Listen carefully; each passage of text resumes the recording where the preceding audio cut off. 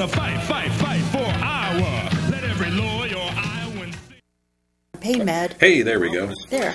Hello and welcome to Sports Opinion, the weekly sports talk show on Channel 18. My name is Dirk Keller. Over here is Bud Supel, and we've got a very special guest here, the First Lady of Iowa. Here all the time. It's his show.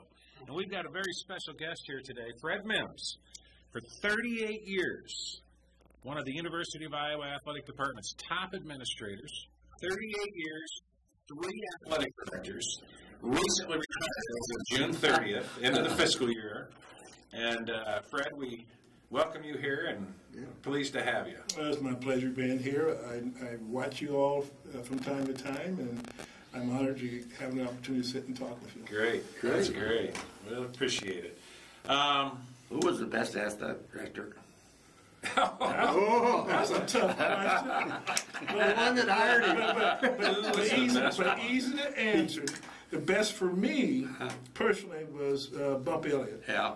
Bump was a great mentor of mine and taught me a lot of things administratively that I used and had great success with.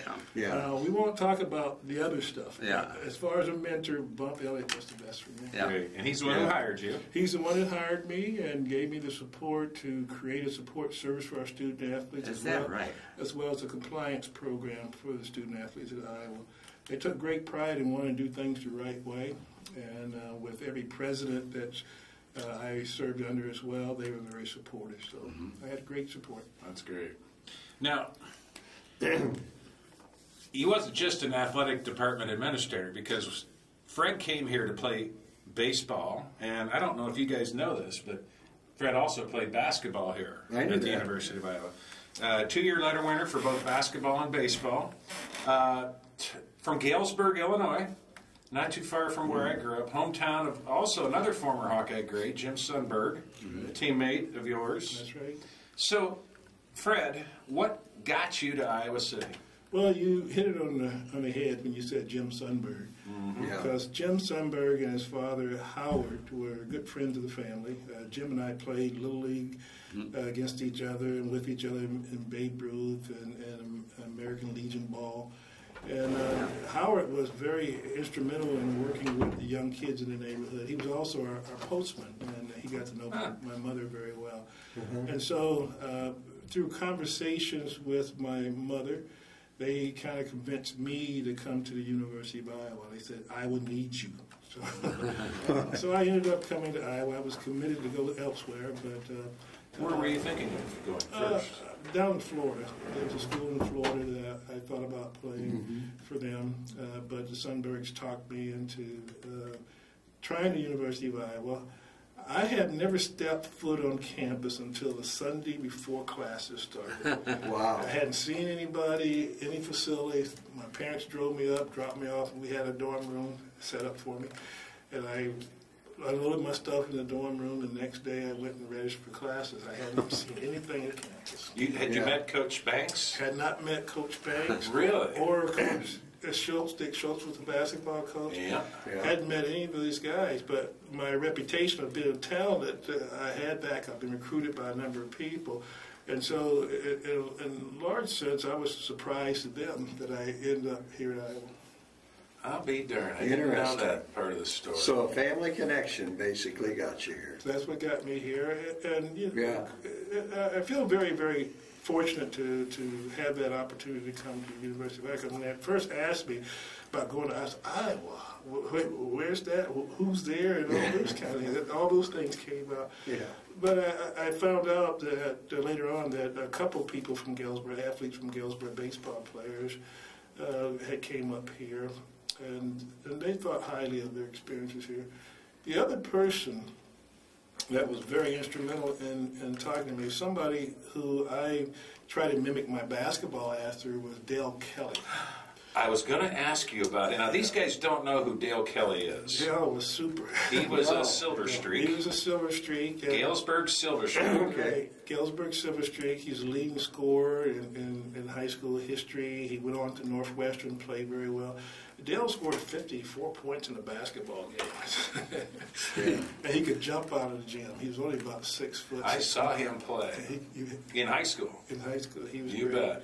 And so Dale had talked to me about the different schools to go to and where I could play basketball. And being at Northwestern, he had played against Iowa and knew what they needed also. And so that's another reason that I thought I could play both sports here. Now, was Dale older than you?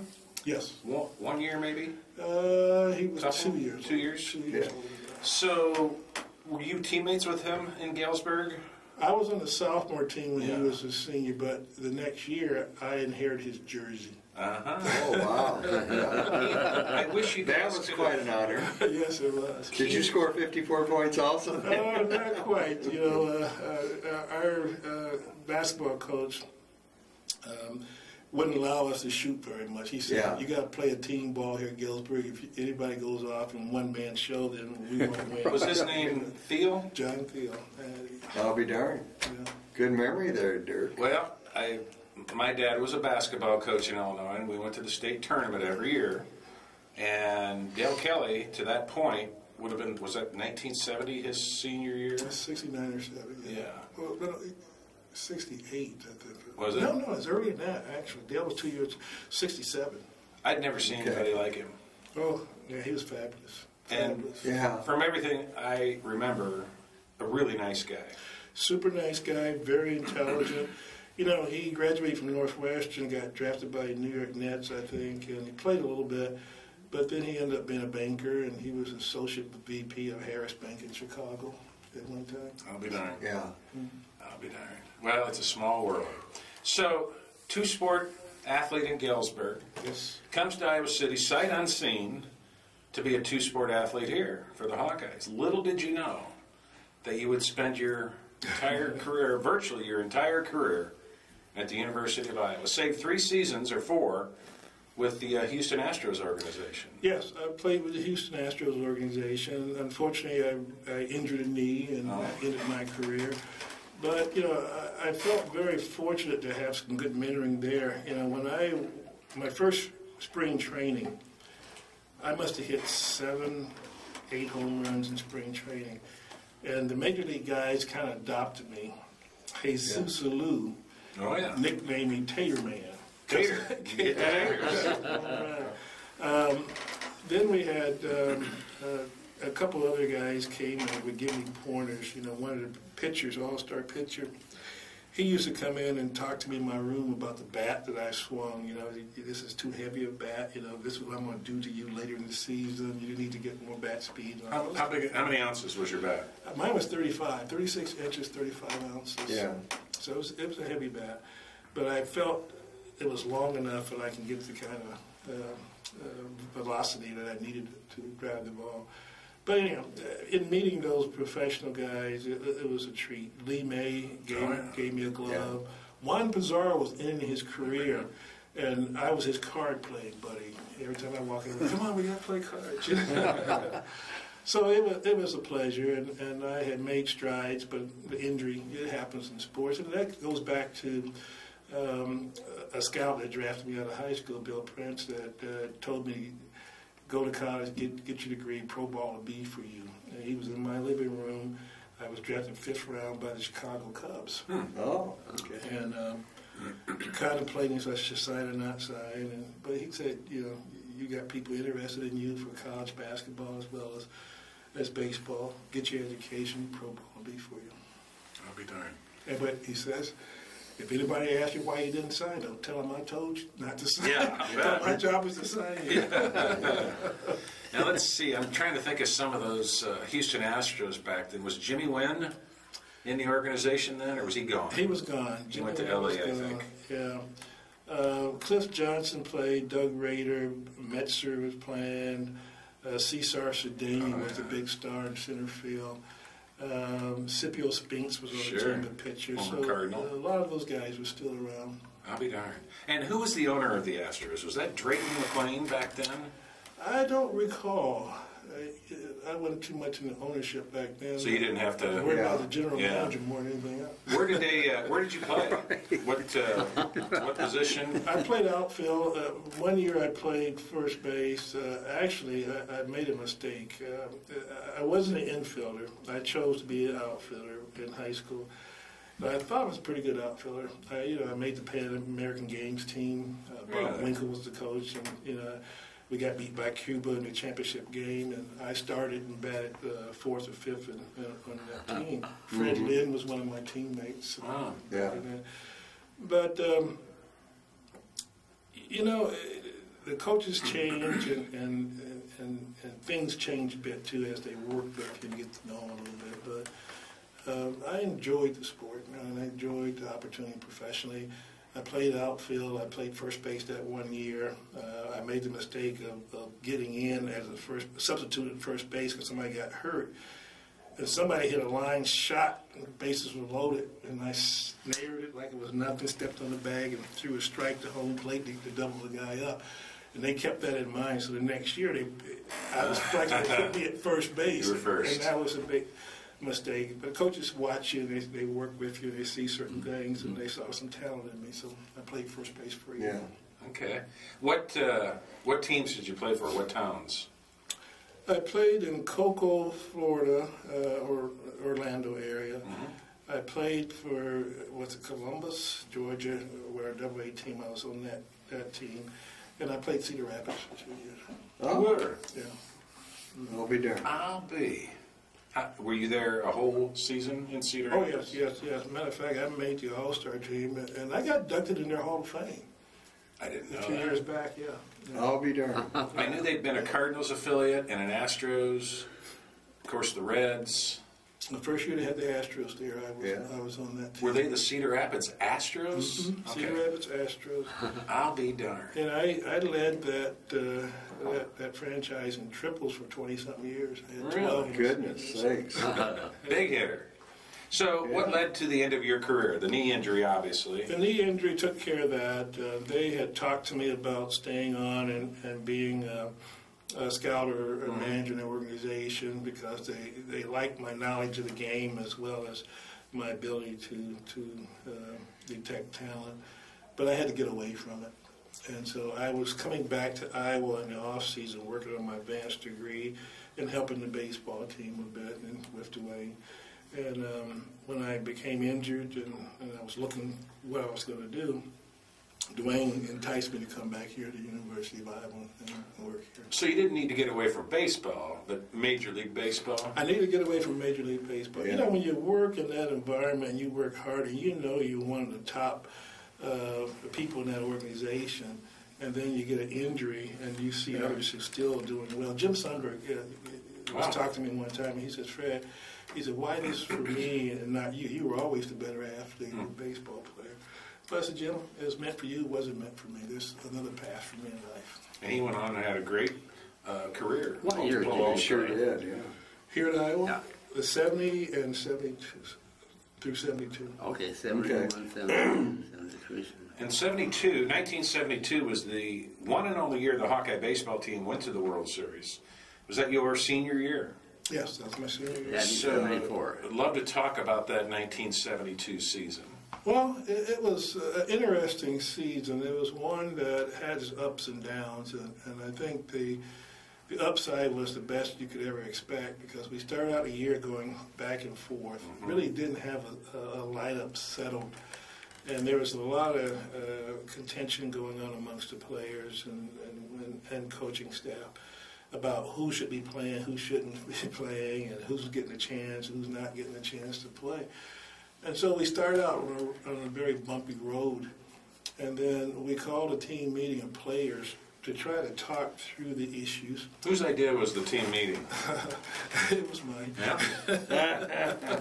Well, that team meeting kind of changed the course of the season. It changed the course of the season. It was a situation where I had been drafted again by San Diego after my first year here. And I had made the Pan Am team, and like I said, I played with Fred Lynn, and did really a nice job, I thought. And then when I came back, I got drafted again that winter, third round by the Milwaukee Brewers. Wow. And they had talked me into not signing the coaching staff and thought I'd project better in the spring. And so as the team got off to a rocky start, you know, one of the things I wanted to express to my teammates is that I came here for a reason. And what you're doing and this bickering we're doing is not making us a better team. And so let's go around the room and talk about who has what concerns. So we started with everybody, and then we would say, that's sounds like a personal problem you have to deal with. That's not a team issue. That's not on the table. And we flushed things out, and then Dwayne came in, and we had a conversation with him about some of the real issues that needed to be addressed. And he was willing to make some changes. And then after that, everything started gelling. How many players were involved on the team at that time, and who were some of the players on that team with you? Oh, Mike Kilcoff. Mike Kilcoff. He's from... work buddy. Mike did a real nice job. He was one of the ones that wasn't in the lineup much. Right. Yeah. And a number of people felt he should be in the lineup. And so we made some suggestions. Dwayne made a change, and Mike started playing more. Mm-hmm. And Mike did a nice job for us. Ray Smith was our shortstop. Larry Sucius was the left fielder. Jim Sundberg, of course, was catching. Tom Hearn was at first base. My old boss on TV at KCRG. Oh, yeah? Tom was a great guy. And Brad Trickey played third base. And Brad has passed. From Cedar Rapids? From Cedar Rapids, Yeah. He was a freshman on the team that year. And Dave Blazin played right field for us. He was from New Jersey area. So that was our starting lineup, and we did very, very well. And Yeah. Mark Chop was our pitcher, one of our pitchers, and Bill Heckcroft was another pitcher for us. Mike Kilcoff, was he from Cedar Rapids? Does that ring a bell? Tumwa, I think. Tumwa? He and I worked for Darryl Brown when I was in school. Oh, okay. I think Mike was in grad school. And what a great guy. Yeah, super person. I guess he's back in the country. He was overseas for a bit of his professional career, but he's back in the country. I think in Waterloo area right now. Is he? And this was when the Iowa baseball field, Fred, was you hit your home runs right on a Melrose Avenue. No, I try to hit it over Melrose. No, you're right. It was right there behind the field house. It was a great diamond. The wind kept blowing the opposite way for most of the time, but that day against Northwestern, I was able to get a couple out. Yeah. Yeah, too. Yes. He had 2 home runs in the Big Ten championship game against Northwestern. What was the final score of that game? I think it was 10-5. And now I have a question. What about the Big Ten season? Did you play everybody? No, we did not. You didn't. We had a few rained-out games that we didn't count against. I think we were 13-3 or something like that, and we ended up winning the championship by percentages. But every Big Ten team was on the schedule? Yeah. Boy. So, do you remember what your record was for the year? Oh, gosh, I do not remember that. Didn't play as many games, I'm sure, as they do now. It was 25-17, I think. Okay. During the year. We reached 30 when we played the tournament, I think. Did you? Yeah. Tom Hearn, first baseman? First baseman. Yeah. He and I worked at KCRG together for 7 years. He talked a lot about you. He talked a lot about that season and just how special it was. Is that the 72 season? Yeah. Yes, the 72 season. And Tom also tried to play basketball. He said he played 1 or 2 years. I can't remember. I believe, well, he talked about, I'm drawing a blank on the big basketball player who never played for Iowa. But Connie Hawkins. Connie Hawkins.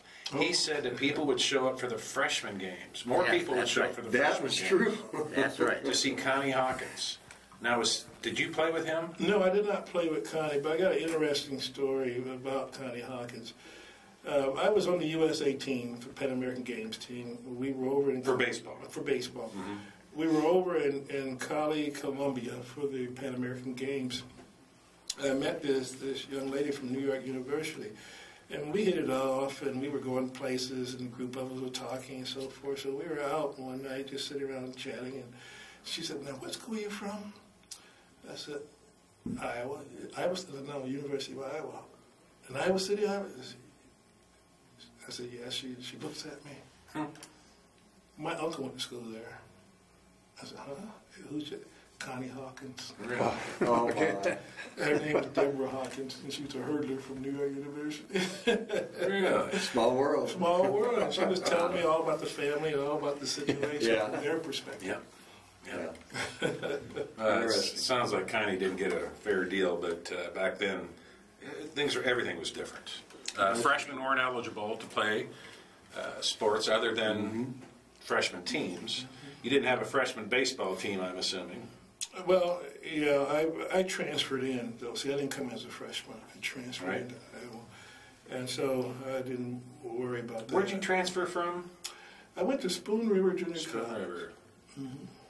And is it in Galesburg? No, it's in Canton, Illinois. Canton. Okay, I knew that. Is that still there? Yes. It is. It is still there. Yeah. Did you spend 2 years there? 2 years. 2 years. Correct. So you're looking for a place to go. And So I had other offers Yeah. from there. I had offers out of high school, and then I couldn't go directly to a 4-year school out of high school. I could have, but I didn't, because if I went to junior college, I could have signed any time. Once you come to college, you had to wait till you're 21 after your junior year. So the scouts had worked that out for me, and they wanted me to go to Mesa or to a school down in Florida.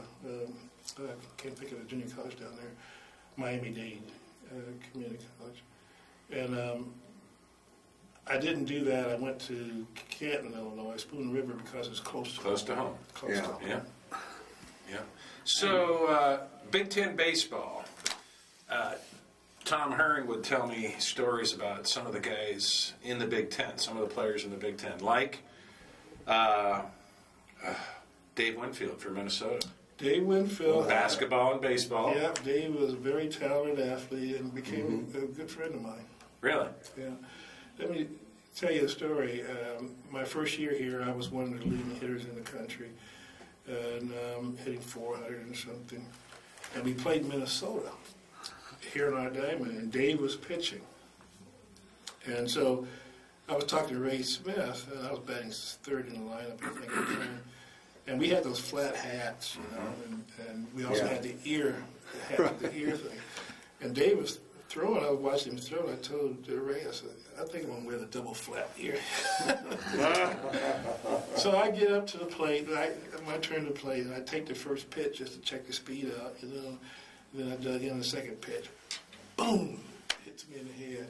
I'm in the dirt, and I'm starting to get up.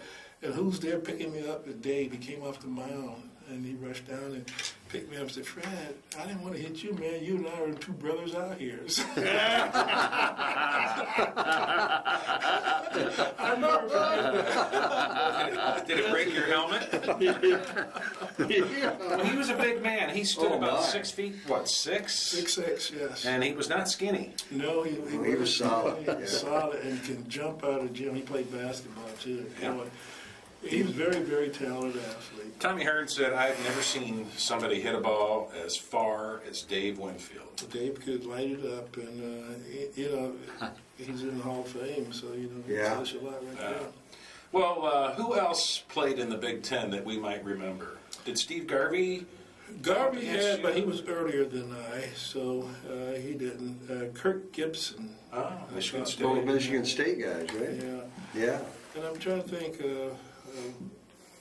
Rob Ellis was one of the better players in the league, and he played at Michigan State.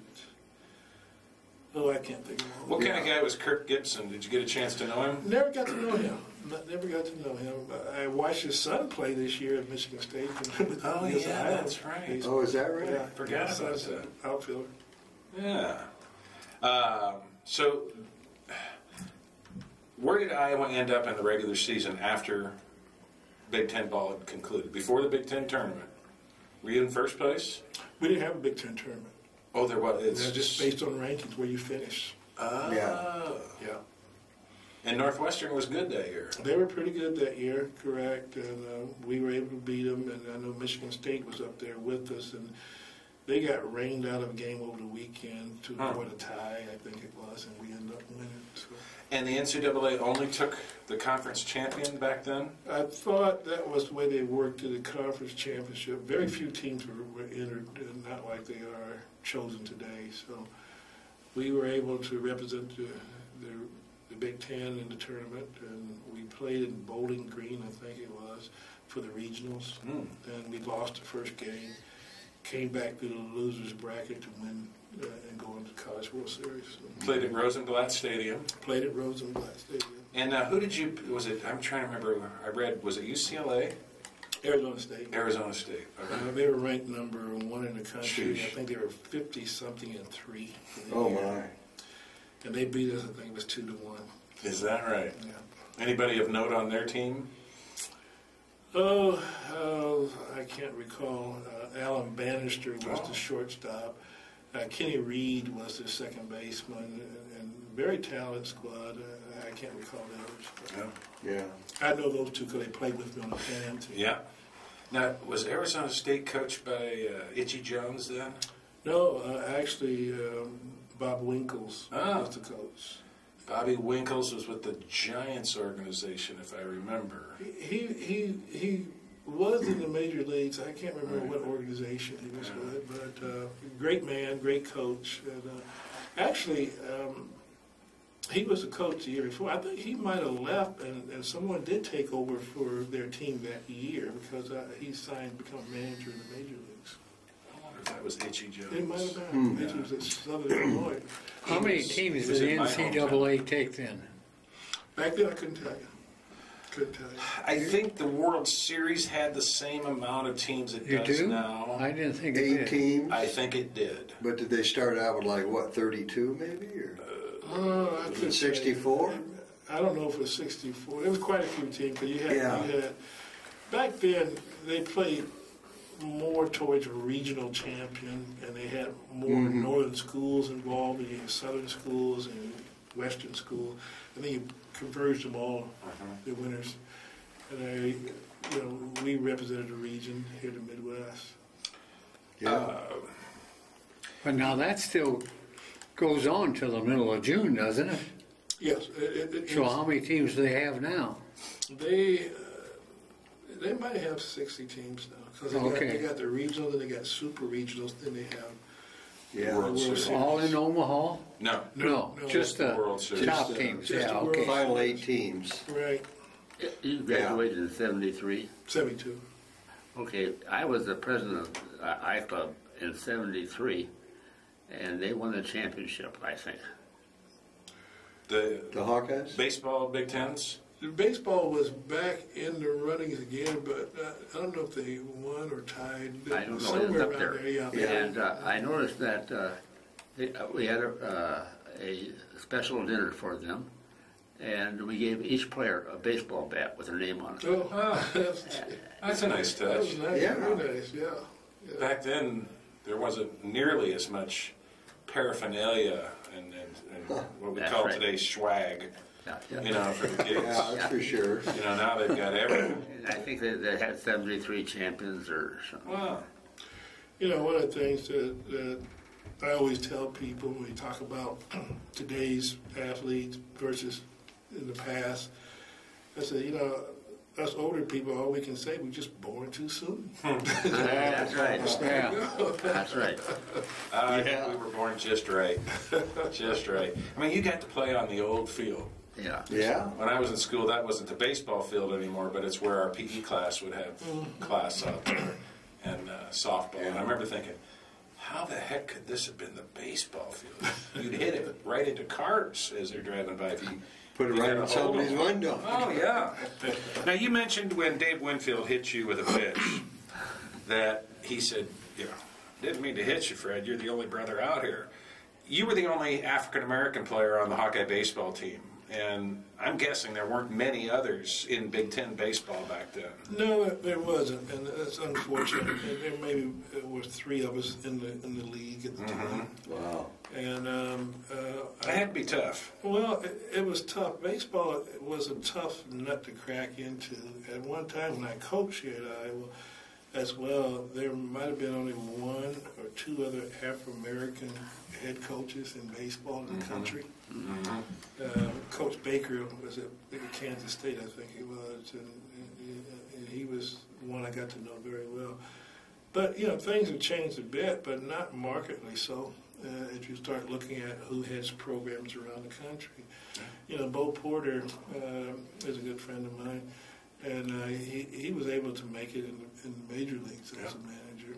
Yeah. He wanted to be in college also, and maybe someday he'll go back to college and be a coach. But very few African Americans are taking the lead in coaching, managing programs. For a bunch of crusty old white guys like us, and let's face it, most of our audience here in Iowa City is white, we can't really appreciate what it was like to travel as the only black player on a team, and some of the things you'd hear, some of the things you'd experience. I'm guessing in places like Bloomington, Indiana, even probably Champaign, Illinois, Lafayette, further south. People are people, and no matter where you go, you encounter some bigotry. So you get used to that. I remember playing up in Bowling Green, up in that area, and there was a gal who was watching the game. We met some students afterwards, and we were talking, and she was talking to me, and she was kidding around. She said, "You know what you look like out there?" I said, "A fly in a bowl of milk." Now, there's a new one I've never heard. That's a new one. That's funny. So, growing up in Galesburg, who were your heroes as a boy? St. Louis Cardinals. That was my team. Yep, same here. I wanted to be, Little League, I was a Cardinal. I had a little bird and everything on all, everything I could, and I knew every player. I listened to their games. Who was it playing there? Musial? Slaughter? More Gibson and More Brock. Gibson, Brock, and that crew. Okay. They were very talented, very good, but when they lost, I kept saying, "Man, when I get bigger, I'm going to be on this team. We're not going to lose," and so forth. So when I was a senior in high school, I mentioned earlier, and then all of a sudden I get drafted by the Cubs. And you're living in Cubs country in Galesburg. Oh, yeah. Yeah. But it was good to be able to grow up at the time when athletes stayed with certain teams throughout. You didn't see a lot of this jumping around, and the National League team were the National League teams, and the American League team was the American League team, and none of that switching around. Bob Gibson, what a pitcher he was. Oh, yes. Oh, boy, and how many complete games did he throw? He was something else. That must have been before relief pitchers, right? Well, he's still got the single season earned run average record, and it's just above 1 run per 9 innings. And, Is that right? And right now, Zach Greinke with the Dodgers is threatening that record. But we still got half a season to go. Oh, yeah. So we'll see what happens. But yeah, I mean, you look at Zach Greinke, and you think that's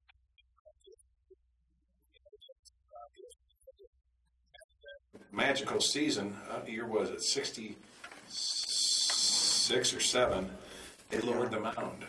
Yeah. Because of Bob Gibson. Yeah. They felt that he was just too big and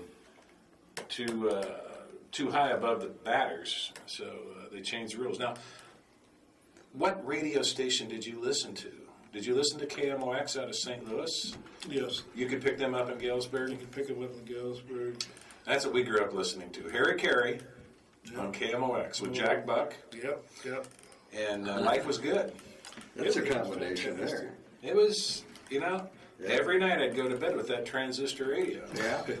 That I got for doing paper route. And it had 11:20 a.m. on. I'm guessing Earle probably did the same thing. Mm-hmm. And, it was a good time in the 60s. They went to the World Series 3 times, won it twice. I listened to WGN. Yeah. Well, that's what my cousins did near Galesburg. My cousins who grew up near Galesburg, we'd get together and it was war. They wanted to. I'd never really truly experienced Cub fans until I'd go to see my cousins, and they'd give us a hard time about being Cardinal fans. I'm thinking, what is this all about? The war still goes on. Oh yeah, Well, it was just the beginning. I still think that's the best series, the Cubs and the Cardinals. Oh, that's great. I Yeah. agree. It's a lot of fun. I was I down hope in it St. continues the way it Louis. is. Huh? I hope it continues the way Yeah, I it is. do too. Yeah. I do too. Now that the Cubs are better, the series will be better. We're just one out in the wild card. Remember that? That's right. That's right. So, So your Major League Baseball career is over. You come back to Iowa to finish your was it your master's degree? Right. And what, Dwayne asked you to consider coaching with him? He asked me if I would entertain the idea of coaching and having a split position, also being into the academic side as well as coaching. I had an opportunity to take on a head coaching job out east that I got offered. I interviewed and was offered a job out there. And then Bump Elliott and Dwayne talked to me about staying around and building a support program and also helping the baseball team. So I did that for 5 years. What? 6 years. What convinced you to do that? You had other offers. As opposed to coaching. Yeah.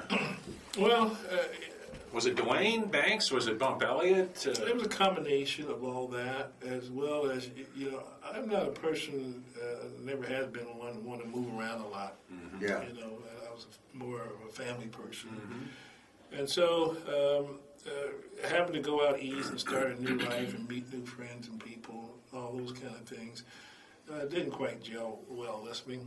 And so staying back here and being embraced by the community and people here, I thought was worthwhile. Yeah. And did you have any idea 38 years ago that you'd be here the entire time? I mean, was that a realistic goal? No, I never thought long term because I'm so busy building things and working with others to get policy procedures in place, and my schedule was just go. Years just flew by. I had other opportunities to leave and interviewed for other positions when I was invited to look into them. But no, I never thought I'd be here all my career. I'm pleased that it ended up that way. But on the same token, just so busy, just trying to get things done. I didn't talk about salary. I didn't talk about titles. I talked about getting things done, set a foundation for the students here at the university who, for years to come, can benefit from it. That was what's important to me. All those other things will come if you do the right thing. And I believe in that wholeheartedly, and that's the way I live my life. Now, correct me if I'm wrong, and I often am. That's true. Are you the last employee for the athletic department that started at the field house? Ooh, good question. We've had John Streif on here. Yeah. He's gone. John's gone. Is Harry Ostrander officially retired, or is he still working? Phil Hattie's retired. Right. Mick Walker he was field house. Sure. He came in the late part of. I forgot. He helped us move to Carver. Okay. So Mick Walker might be the longest standing one. What about Rick Klatt? Rick came when we were in Carver. Yeah. They hired him. That's what I thought. So Mick Walker is probably the last Fieldhouse holdover, you might say? Yeah, the last connection to the old field house. I believe he would be the one. Wow. Now think how far the athletic, and not just the Iowa athletic department, but NCAA athletic departments have come in the time since you started at Iowa. There, maybe you know, but there weren't many employees in the old field house compared to what we have today. Right. We've got a lot more staff now than we had back in the day, and we're doing a lot more things today than we did yesterday. So, we're no different than other programs around the country at our level. You have this group to do this group to do that, and you get more expertise. You bring in younger minds who set a new course and direction. I'll just point to football as an example, not just Iowa, but around the country. They've got many more staff than you ever would dream about having. I bet in the old days when the coaches were coaching, they wish they had the kind of staff that we have today. And you coach more. Weight coach and stuff like that, Oh, yeah. You have the strength and conditioning folks, you have the video folks, you have the recruiting folks, you have specialists on this and that. You have nutrition. You got all this stuff. Try to get an edge or try to stay up with their opponents, and it's gotten itself to the point where the demands and time demands on the student athletes is overwhelming, and then that needs to be addressed. NCAA is trying to address it now. They're trying to figure out a better way of doing things. Well, you've been a part of that transition too, on a national scale. You and the staff there have had to adjust to the changes, the enormous amount of money that's now involved in college athletics. That's the big difference. And that's how schools are able to afford larger staffs, because there's so much more money in it now. You were here in '77 when Iowa resumed the football series with Iowa State. Right. And that game was on ABC TV. And that was a big deal in this town. I mean, this town was nuts for a week leading up to that game. And I can still remember, as a student worker at Kinnick, ABC had to come in and build platforms to put the TV cameras on. We hadn't had anything like that in years at Kinnick, and now every game's on TV. Every game. That's a lot of money and a lot of changes for the kids. Well, speaking of all those changes and all the money and the Big Ten Network and all that, Fred, what do you think will really happen in regards to the student athletes getting a piece of that pie, a little bit, a monthly stipend, or is that really on the horizon, do you think? Well, miscellaneous expenses are things that they're looking at and have looked at, and I think they develop a method to provide a little bit more income to students. And that's something I know the NCAA has worked on quite hard. And I think this next year that there should be some realization of that for our student athletes. Now the big problem is you don't have consistency for cost of attendance at one institution from another institution, so the amount could vary what the student athletes could get. And so it's yet to be seen how it all works out. There's a great fear that people will use it as recruiting enticements, where one school could say, well, we can give you $6,000 more on top of your scholarship, whereas you go to this school, you can only get $3,000 more because of the gap in cost of attendance with the scholarship. Chris, this is a different subject, but the new building over there is a beautiful building. Which one? The football complex? Yes. I just went in there last week for the first time. I haven't seen it yet. Wow. Yeah, it's impressive. And that's one of the things that you see programs around the country trying to do. You talk about what's necessary to run a program. Well, anything and everything's necessary. It's an arms race. If you listen to the people who want it. But if they start paying, let's say, $3,000, what are they going to do with these other sports? Well, that's the big problem they had at one time, and they worked that out. So now is a percent of what you have as a scholarship. It's not just for football and basketball; it's across the board. Oh, okay. And so you can the gap between your scholarship and the cost of attendance is something that everybody look at, but they've got it so that you can only get the percentage that you have a scholarship. Oh, okay. So if you only equivalency sports, you're getting 20%. You can only get 20% of that gap. Okay. Okay, that's good. Well, that makes sense. Well, Fred, you've held a variety of duties at Iowa, primarily behind the scenes administration work. You dealt with a lot of the less glorified work in a power conference, and those areas were NCAA compliance, student services, and diversity. And as we just discussed, there have been a lot of changes in all three of those areas.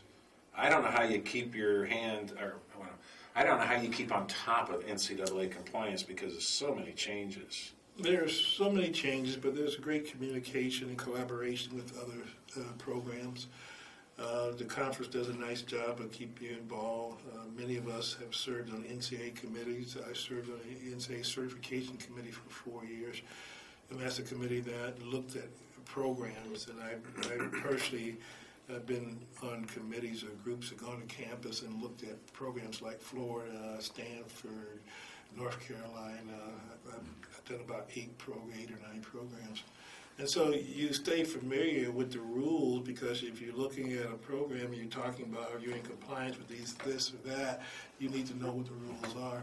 And then you're making sure when you come home that you're doing the right things as well, and try to cultivate a culture of compliance. Well, I think I'll speak for all of us, I think you've done a wonderful job in doing that. The University of Iowa has really never in those 38 years been targeted for any kind of infraction or major infraction, to be sure. Mm-hmm. And we look at some of our competitors in the Big Ten, Illinois, and we look at some of the other big schools in the country, and you've done a great job of keeping the reputation of our school and the athletic department pristine. Well, we've had our share of problems as well. Sure. So there's no program that's going to go unscathed. Yeah. But, it comes back again to what you believe in, what your culture, what your leadership believe in. And sometimes it's tough decisions that have to be made, whereas a lot of folks won't make those tough decisions. And we were able to make those tough decisions, make the statement that we believe in what we say. And so when people come to Iowa, they know our reputation as being that way, and they kind of adopt our culture here. And from time to time, we have some people who have transition problems. They come from a different place, and their mindset's different, and try to change our culture here. And that's what we have to be careful about. The one thing I would say wholeheartedly is that we have great fan support. I remember the days when we had losing football season, we still have 45,000 people. Oh, that's right. Very true. Oh, and it's important not to forget your history, but understand that times have changed, and intercollegiate athletics is ever changing, always challenging. Especially salaries. Well, salaries, Oh, my. you get the compensation part of it in the mix. We're talking about huge dollars now. It's not just chump change. The money we get from the Big Ten. But, those kind of things puts a little bit more burden on you and more temptations on people to do things to get an upper hand. But if you got a culture that's rich and true, then I think you can survive it. well, that's true. But a good example of what you're saying. It almost costs, not quite, as much to park for 7 games in donation than the ticket. Well, I mean, if I'm going to get a good spot, then I have to give $4,000 or $5,000. Do you see what I'm getting at? I hear what you're saying. The contributions is a very important part of where we're at today.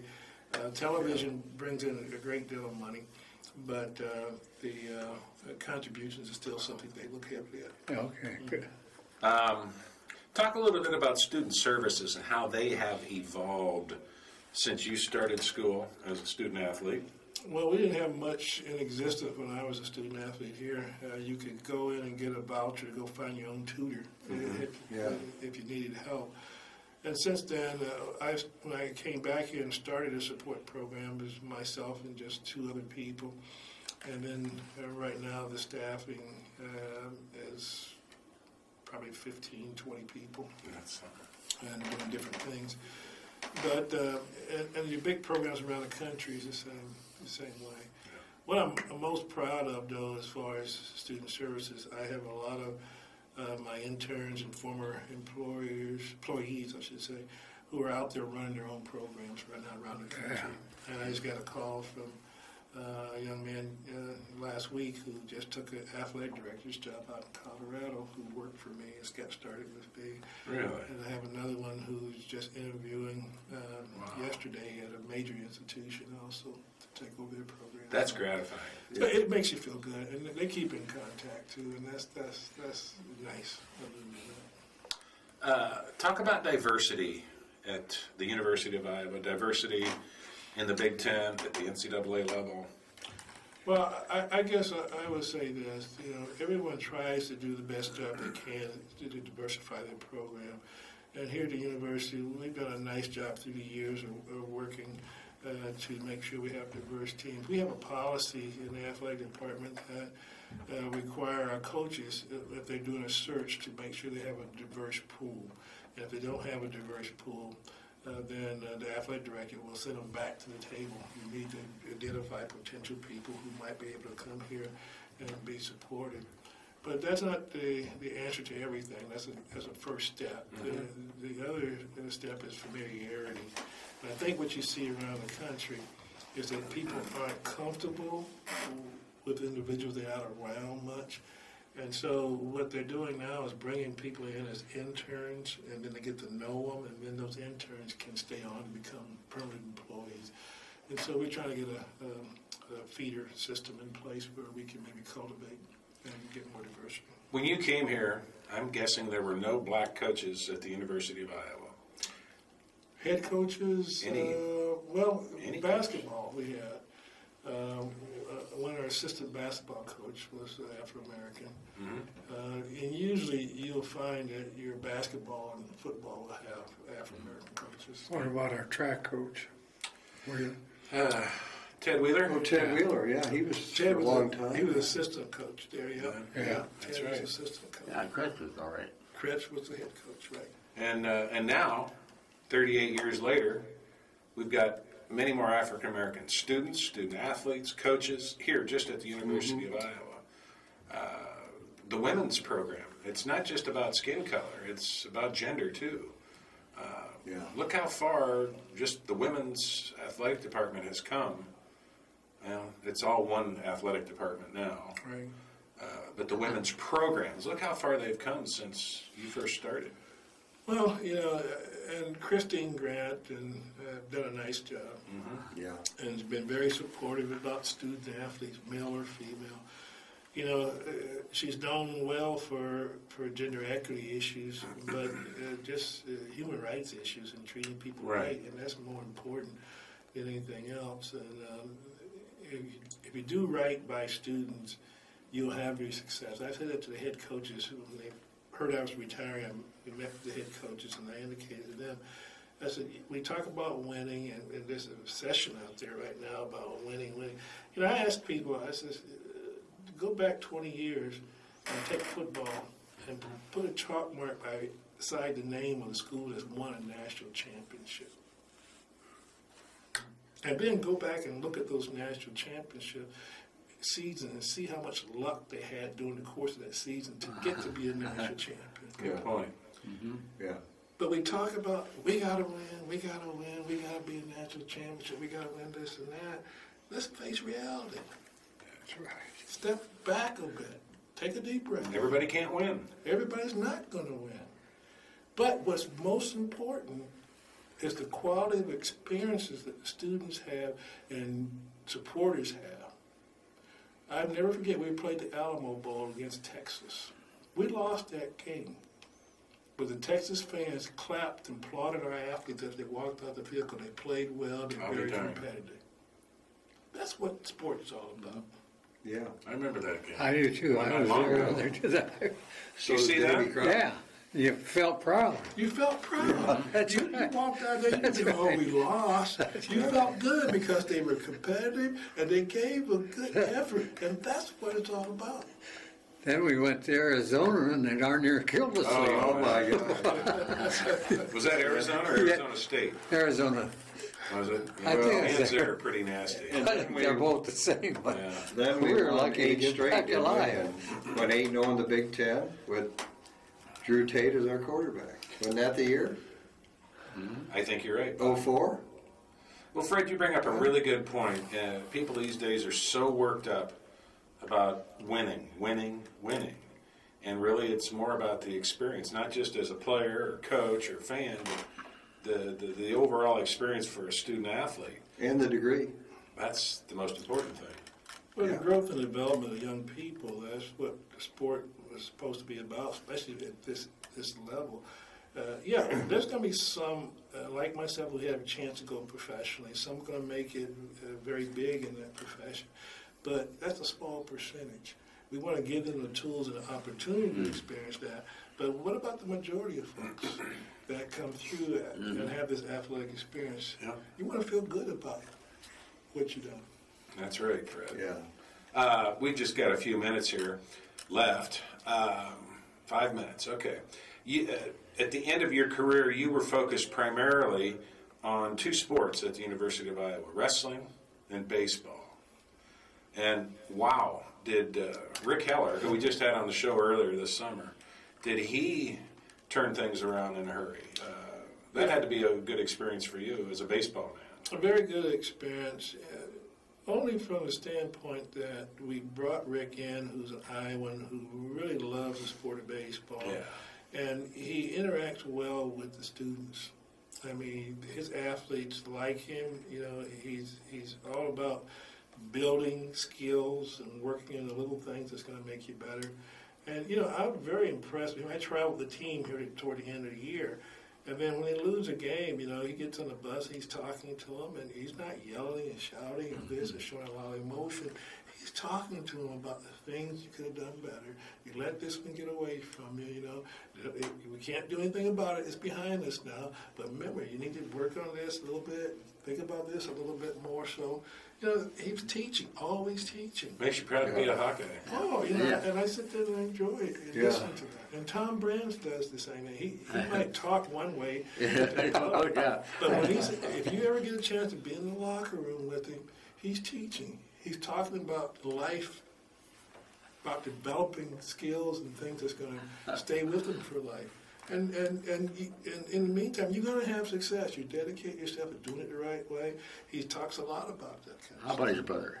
Same. Yeah. They're the same. They both were very, very good people, very caring people. Former Hawkeye student athletes who went on to success in the Olympics and now are having success in the coaching world. Let's talk, well, we've got just another minute or two, just off top of the mind, some of the notable student athletes who went through the university while you were here. I think of one right away, Ronnie Lester. Ronnie Lester, yes, Ronnie was a great star, very humble. Quality kid. Very humble, and you know, you like people like that. Andre Tippett, for example. You know, great person. You know, every time I saw him at the Maryland game, and he's calling me Mr. Mims. You know, they call me Mr. Mims. Oh, but I have to Mr. Mims. You must have made a difference in his life while he was here. He thanked me for being there and working with him. And there's been so many students that come Excuse me through. about Tippett. He gave me a kiss. Oh, That line was a block long, and we drove up in a golf cart, and he sees me, and he said, "Excuse me," and he jogged over there, and he gave me a kiss, right on it. Yeah. And I thought that was pretty damn nice. Guys like you embraced him, a kid far from home, from New Jersey, in a land unknown, and you made a difference in his life. And Tippett, that's what's important. Yeah. Tippett and Granger and Hunter were all from the same school, and I visited that school. Good people again, very good students. They had a policeman on every gate. Oh. And I was surprised at the classroom. They were teaching. I went to English class, and it was really good. You know, I was really proud of them. Yeah. Go ahead, Fred. Well, yeah, Fred. We're going to wrap it up. Anybody else comes to mind? Well, there's so many in all the sports, and I would be remiss if I just named a couple here and there. We just been very, very fortunate. We had some outstanding people that come through this university and our athletics program who are doing very, very well. And I'm honored to have spent this many years in association with these great people and being mentored and working with the administration of the university and coaches. It's been a blessing. Well, I have to say that, and I'm sure we all feel, Iowa gets the best leadership of all people. Good point, bud. And you're one of the great ones that been here a long time.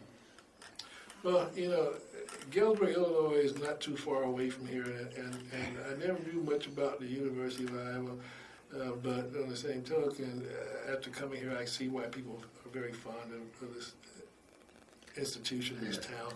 Well, we're glad you came, Fred, and we're glad you stayed. Yeah, and still stay here. We'll have to keep hope for his wife, boys. Yes, that's right. He'll stay here. Now he's got Susan running the city. Yeah. We've been visiting with Fred Mims, longtime athletic department administrator for the University of Iowa. We've run out of time, but Fred, you're always welcome back here on Sports Opinion. We appreciate your time. And on behalf of Bob Boyd, Bud Supple, and Earle Murphy, I'm Dirk Keller, thanking you for watching every Wednesday night at 7 p.m., Sunday nights at 6 p.m., or you can go to patv.tv and check out all of our old programs, or you can just go to my Facebook page and see them there. On behalf of all these guys, we appreciate you tuning in, and remember this, either you're a Hawk or you're not. Amen. We ran out of time now.